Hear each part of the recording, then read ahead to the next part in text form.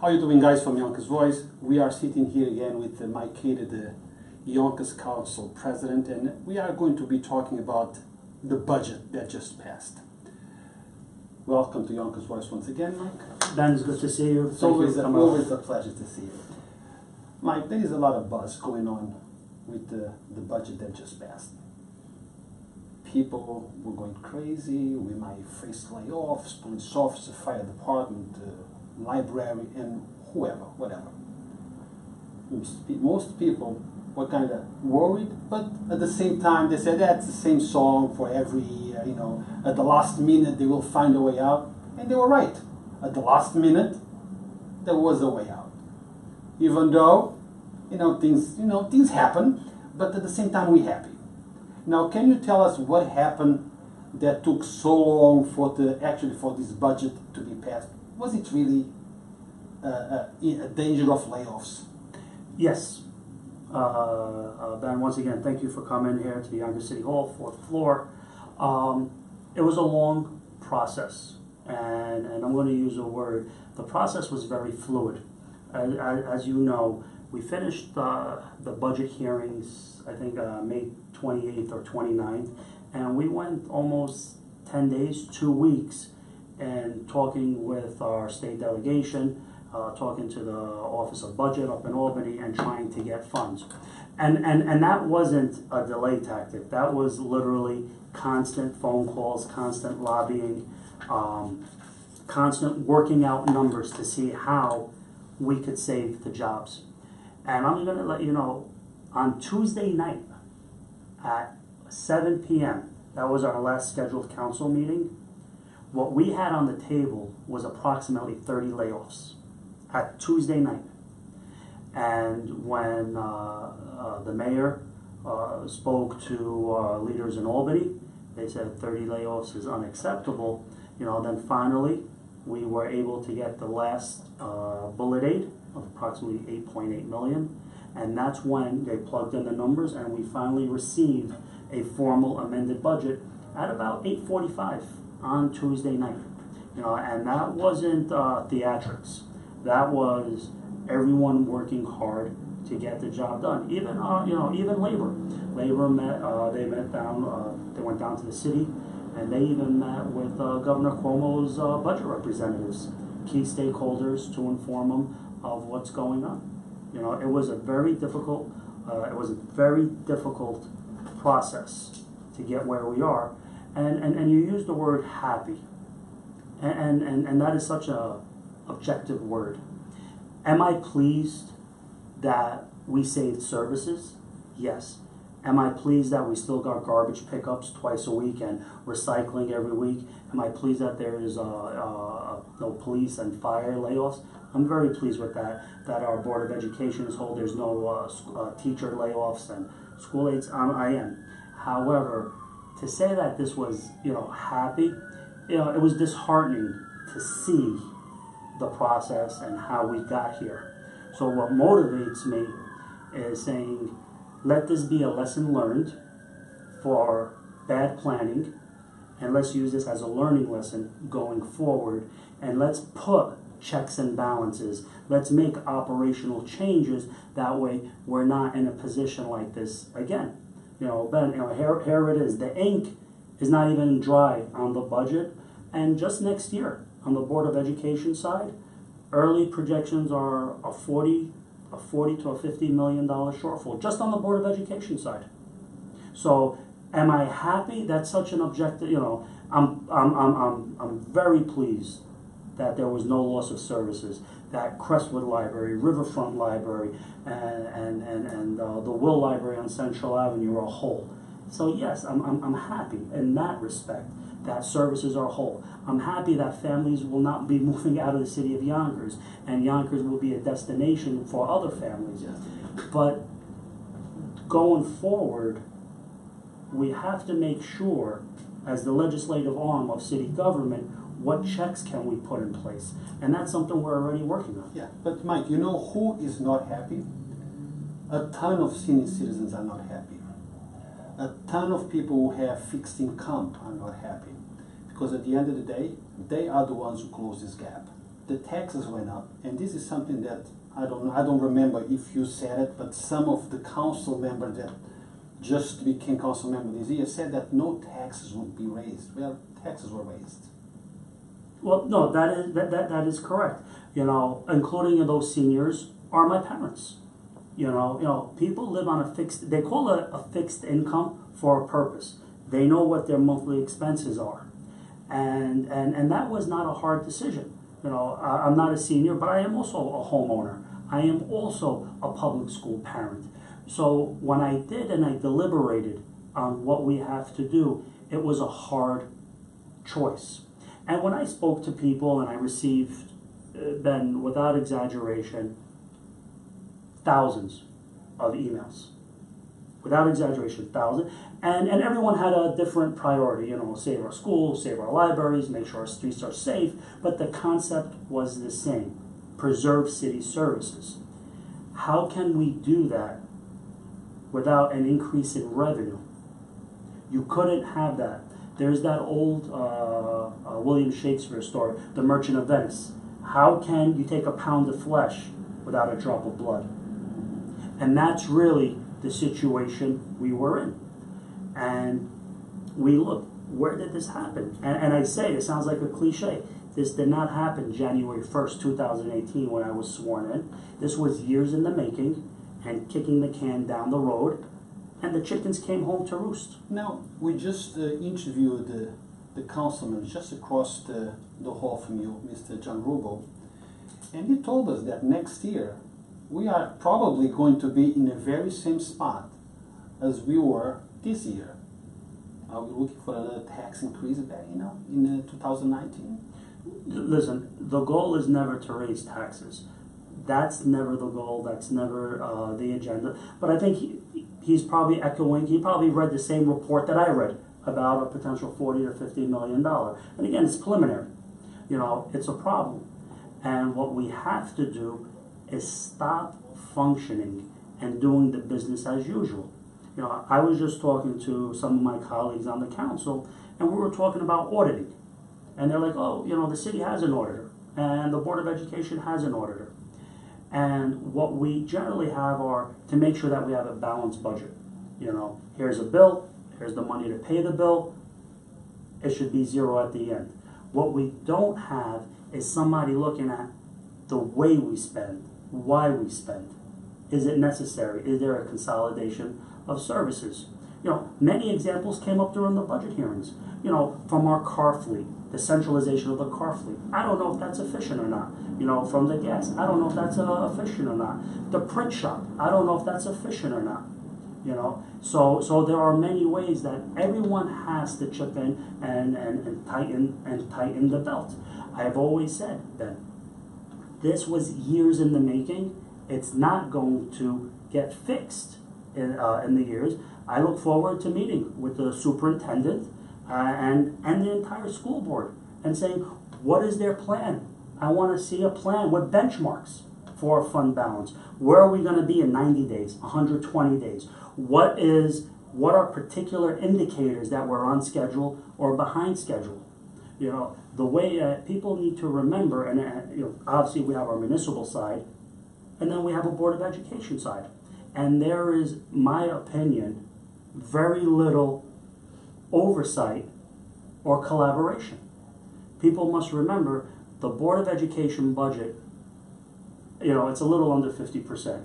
I believe this year was close to 45, maybe 40, you know, give a percentage point. It was a significant part of our $1.19 billion budget.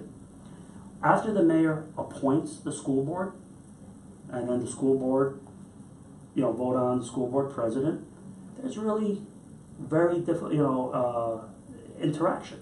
And that's something that we need to look at. That's something we generally need to look at. Is this the most efficient way? Is this the most effective way? And by looking at this, shouldn't be criticized as an attack or be critical. It's we have to do this. We have to look at new ideas. Or more importantly, perhaps we have to revisit old ideas, because maybe at one time appointing a school board did work, but for various reasons, things change. Okay, Mike. So now, at the beginning of our interview, you said that initially there were about 30 proposed layoffs. No. As of the night before. The night before. Yeah, yes. 30. Then, as the negotiation came to an ending, there was no layoffs. But there is 5 people that, well, actually 6 people that are affected. 1 captain and 5 lieutenants. This is a question posed by John Flynn. Okay.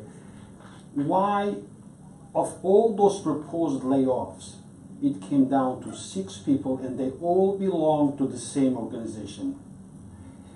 John Flynn asks, is that a retaliation against his organization? Well, you know what, if he's asking me did I retaliate, no, I didn't. I don't have the authority. I don't have the power to do a retaliation. It should be noted that I had a very productive and healthy conversation with Mr. Flynn, and we agreed to disagree on certain things, but we agreed mostly. It was a productive conversation. The particular question of why his particular members, it's a fair question, and I think that it should be deflected to the administration. It should be noted, some of the people affected, I know some of them. I know one for over 20 years. Before I was a lawyer, I knew him. I know his entire family.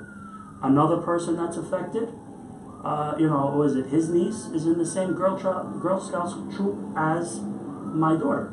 So these are not just numbers or social security numbers or line items. These are people. These are hardworking families. They live in Yonkers. They contribute to our city. So it's disheartening. It really is. And I do understand Mr. Flynn's disappointment and how he feels. Now, to another question. In regards to non-show jobs, we hear that there is a few, I don't know how many, jobs that are non-show jobs, and they're not peanuts. $90,000 for a part-time job. Were those jobs cut or eliminated, or are they still on the books? That you know of? That I know of. The one that I advocated against, and I generally believe that I exposed and brought sunlight to, you have to understand something. The city council historically has it runs. Everyone has an advocate. Everyone wants something. And, when you see a professional service contract in the Veterans Department, or you see a part-time lawyer in this department, or you see these, low show or no-show jobs, it's bothersome. It's bothersome, and what should be recognized is, as a whole, things should be done, and that's where, going forward, balances will be put in place. I exposed it, but unfortunately, as a whole, for various reasons, they weren't cut. Do you think that those jobs are still on the books because of who put those people there? Is it political? Oh, absolutely. I think politics, and I think I may have said this one time, I was always hoping that we could separate governance and helping people from politics, but to be quite honest, they work hand in hand. Everyone has somebody to protect, and very easy. If all the council people's number one job was to protect residents, their number one job was to protect taxpayers and the hardworking families, many of those jobs would have been eliminated. But clearly, many of those jobs weren't eliminated. Now, Mike, the jail, the Yonkers City Jail, that was sold not long ago, just by the riverfront. Yes. There were some conditions associated with that cell. There were some incentives given to the owner, to the people who bought those jail, that building. But after the sale was done, none of the conditions were accepted. He is now using that building for his own private art exposure. How does that happen? You get incentives to help the city, but once you acquire the property, you walk away from that deal. Well, we're talking about two different things, incentives and obligations.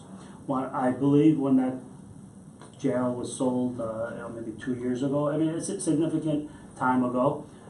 It'll be easy to say that I wasn't in office when that a sale was done, but if you have information to say that there's an obligation that somebody's not doing something, please bring it to our attention. I could tell you now that I'm not privy. I don't know what the details were.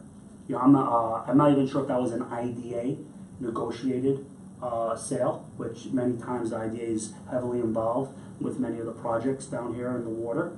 But if you have information, please bring it to us. And this brings a perfect segue to the whistleblower law about fraud, abuse, and waste. And this is something that I talk to my colleagues regularly, and we debate and we ponder and we decide where is the best place to put an auditor. Mike, so we don't have much time, and I have a few questions to ask. Albert Fakori asks, why they keep raising the tax for my house? This is kind of a personal question. For my house, they increased the water bill a year ago. Even though we got a cap on the tax, senior citizens cannot afford those increases because they have set income. I guess we just addressed this earlier, right? Well, there's one thing that I know, that there was no water increase, but Albert's frustration is shared. It goes back to what we were saying earlier. Tell Albert I said hello. Okay. John Rooney, what tax incentives have been given to new development near the waterfront that you know of? Okay, that I know of. Tax incentives are controlled by the Yonkers IDA, Industrial Development Agency. The Yonkers City Council, even my predecessor and predecessors before that, have no influence in the negotiation of IDA programs. The only time that an IDA deal or incentive comes was if there's a zoning change. Many common IDA benefits include a sales tax exemption, a mortgage tax exemption, a sales tax exemption. Many of them are, for a particular period of time. Some of them are, wind down after certain thresholds are met. So, it really varies. Okay, one last question. Bob Stuff. Okay. What steps have been taken to address the critical New York State Controller's report so that there is maximum Yonkers governmental productive accountability in the future? Okay. Balances and checks, as you were mentioning. Checks and balances. Well, for number one, I made reference to the whistleblower law. We got 2 auditors that are coming in. One is going to be an operational auditor, and one is going to be helping to, and that's for efficiency and streamlining, to see where we could save. And another one is to investigate any allegations of fraud, abuse, waste, misappropriation of funds. Maybe something that you just alluded to that I'm not aware of. Number 2, we're going to send up a resolution. In that auditor's report, there were many critical comments. I believe many of them had valid points. Some of them have been addressed, but I feel that there was enough that needed to be addressed, and an auditor is being addressed. Number 2 is bonding for operational expenses. And what I mean by that, for anyone, when we bond, that's a fancy word of saying we borrow. We're borrowing money. And what we're doing is, and this came out during the hearings, we're borrowing money for cars. We're borrowing money for textbooks. And the ironic thing, the shelf life for our cars, I believe the commissioner said, was maybe 2-3 years. So we're still paying off long-term debt for something that is no longer even in our possession. That's not sharp business acumen. It's not sound governance, and that needs to stop. So the question is, what do we do with cars? We cut them down. And same thing with the textbooks. Our students need the best textbooks that are available. And borrowing for textbooks is not sustainable. And and there was some compassion. We got to make sure that children do have the resources to succeed. So we said, okay, this year the bonding was there. Going next year, that way the superintendent and the appointed board have enough time to plan accordingly. Okay, and there are many other ideas that are being formulated. Mike, during the campaign, I remember you saying, if it matters to you, it matters to Mike. And another thing that you said all the time is the curtains are going to go up, sunshine is going to come in, and it's going to disinfect. Sunlight is the best disinfectant. How is that going? It's going good. I know, the road to success is always full of construction. I rolled up my sleeves and I shake hands and collaborate with everyone, friends, allies. I try to build coalitions, and most people are receptive to that. But there are some that do not want to see the city council president succeed. So I don't address that. I move forward because we're building a coalition of the willing. There are many people that want to see the city succeed, and that's who I work with. Mike, just to end this interview, is there anything that I didn't ask that you want to bring up to the people of Yonkers? Maybe you can take this opportunity if you have anything. Yeah, thank you, Ben. The 6.2 tax raise, I've been here for 6 years, and including my campaign, I say I've been in a political mode for over 2 years. And that 6.2 raise was the hardest decision I had to do. And the balance of, as we said, the seniors and the taxpayers, and preserving essential services. And the commitment that I spoke to my colleagues on both sides of the aisle, including the administration, the mayor and the deputy mayor, is this is not sustainable. There's going to be checks in place, and hard decisions are going to have to be made. And if we go to a particular department or ask particular questions, that's not an attack. That's doing your job. I ask the residents to be patient. You know, when people say you can't change anything, maybe there's a little truth to that short term, but there's a voice out there and they want change, and that's what I'm going to work for. That's it. Thank you so much, Ben, for having me. Thank you. You got it. Guys, as always, Yonkers Voice is focused in bringing you news that is important and relevant to you. So stay focused for more. Later.